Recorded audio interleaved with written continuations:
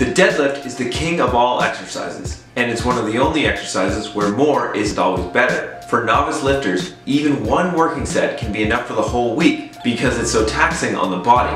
This video is about the conventional deadlift, not the sumo, cheating, not straight leg, and not Romanian.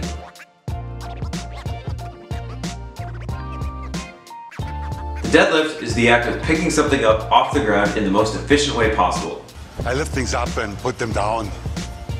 Excuse me? It's also the strongest movement pattern in the entire human repertoire, as it recruits the most amount of muscle. Muscles used include the entire posterior chain, back, hamstring, and glutes, quads, core, shoulders, and forearms, each pushed to their limits in order to complete the exercise. The barbell deadlift affords you the ability to build the most amount of total body strength with minimal equipment and can be incrementally loaded till infinity. It's also got the greatest carryover to real life activities like carrying, lifting, and even cardio. Let's dig in. If, when arriving at the gym, your low back, hamstrings, and hips are feeling dysfunctional or otherwise extremely tight, feel free to spend 5 to 10 minutes working on these areas with Cossacks, inchworms, foam rolling the lats, or doing some targeted release work on the lacrosse ball. If, on the other hand, you are not particularly broken in any way, skip this type of warm-up because it will be a waste of time.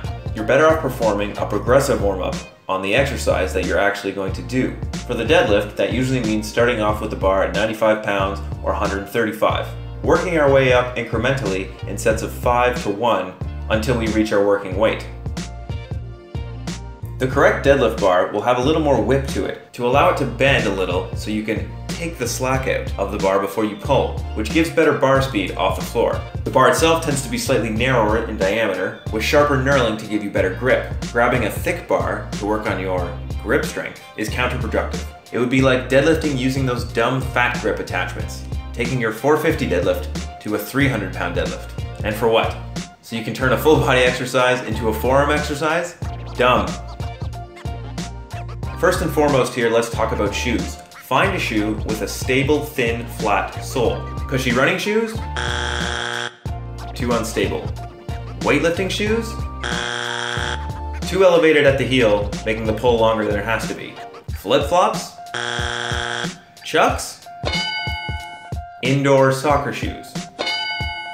Going barefoot or Vibram's 5 fingers. This is a good option as long as your ankles and foot arch aren't messed up. Long soccer socks? Well, they protect your shins from bleeding and make you look cool. Highly recommended. Straps, chalk, and belt. Great, but not for novices. You want to be building up your grip and core strength naturally first before you use these. Don't even think about touching these accessories until you've reached intermediate stage. Lifting gloves. Unless you are a professional hand modeler, absolutely not. Calluses are trained just like muscles. Put in the work. Whatever your starting weight, you need to use plates tall enough to place the bar at 8 3/4 inches off the ground. Any regular 45 pound plate will be at this height. No matter how strong you are, deadlifts start at 135 pounds, which is roughly equivalent to 0 pounds. Anything less is like running a 5K. It doesn't count, and neither do you. If you aren't strong enough to start at 135 and you train at a big box gym with no bumper plates, you'll have to get creative. Pulling 10 or 25 pound plates off the ground is no way to train your deadlift and requires way too much range of motion for most people. For those of you with atrocious mobility in the hips and low back, even this height may not be enough. A combination of modified block pulls and Romanian deadlifts will help to both quiet the lower back and improve hamstring flexibility. Finally, if you have the misfortune of having a long torso, deadlifting will always suck for you, and you may need to start higher off the ground. Fun fact, the height of the bar relative to the plates was originally designed to protect the lifter's skull from being crushed during a missed Olympic lift. Stand hip width apart with toes pointed straight forward or out slightly, not shoulder width. A wide stance can cause your knees to cave inward and increase the length of the pull unnecessarily. Approach the bar so that it is directly over your mid-foot. Your shin should be 1 to 2 inches away from the bar depending on foot length. Grab the bar just outside of your knees and bend the shins so they touch the bar. Do not bring the bar to your shins, bring your shins to the bar. Grab the bar in an overhand grip, not underhand, not alternating. You don't want to mess up your shoulders. Take a big, deep breath in to create intra-abdominal pressure and hold it throughout the entire lift. Screw your feet out into the ground, driving your knees into your elbows and engage your glutes. Take the slack out of the bar by pushing your chest out and packing your shoulders down and back. This will straighten your back and prevent injury. Keep your hips high. Do not turn this into a squat. Pull. When standing up, both your knees and hips should open up and lock out at the same time. Keep a neutral spine. Do not round the back at all. Do not hitch the bar. Hitching occurs when you start the deadlift with a rounded back. And when the bar passes your knees, you end up resting the bar on your thighs and trying to uncurl a curled spine and attempting to bounce the bar up to finish the lift, instead of letting your hips and hamstrings take care of the lift with a straight back. This is not a deadlift and it is illegal in competition. Do not crank your neck up. Don't let your hips pop up first. This will bring you back pain, and it means you're not properly activating your posterior chain. To correct, start with your hips high enough so they don't have to move when pulling.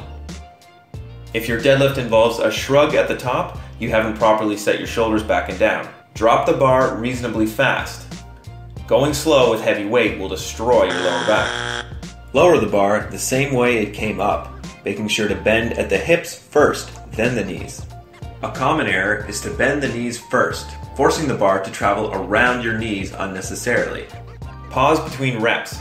Do not bounce the bar back up. This risks tearing a bicep or messing up your elbow. It's called the deadlift for a reason. Each repetition is performed from a dead stop. One final note about rounding the back. This rule is not hard and fast. For advanced and intermediate lifters working above 90% of maximal strength, targeted rounding of the mid and upper back actually puts you in a stronger position. I can start rounded. To stay injury-free, allow only very slight flexion in the low back and maintain whatever spinal position is chosen throughout the lift. Do not make a habit of turning your back into a fishing pole. You'll end up looking like Quasimodo with giant erectors and a permanently rounded back. But let me re-emphasize, this is for advanced and intermediate lifters in maximal effort scenarios only. If you are a novice, do not round the back. By now you're probably thinking, okay, cool, but how do I put all this together to achieve a respectable deadlift? Well, the first answer is hire me as your strength coach, but here's a few tips that should get you started. If you are heavy squatting and deadlifting on the same day, start with the squat and finish with the deadlift. Otherwise, start your day with the deadlift.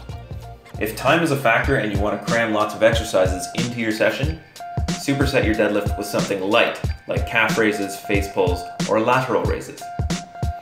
For the majority of lifters, perform 1 to 3 sets of 5 reps at working weight, usually leaving room for 1 or 2 in the tank every time, and adding 5 to 10 pounds every week or every session, depending on where you are in your lifting progression. And finally, don't deadlift more than 2 or 3 times a week. If you're working at an appropriately heavy load, you're not going to be able to recover fast enough because the deadlift is so taxing on the body. Like and subscribe, you bums.